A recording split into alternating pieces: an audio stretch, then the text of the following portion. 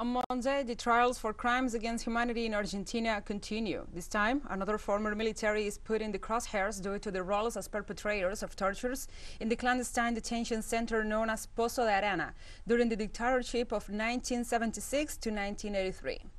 Miguel Osvaldo Etecolach will stand at the accused seat as the witness report from a process back in 2006 placed him in the center stage at Pozo de Arana.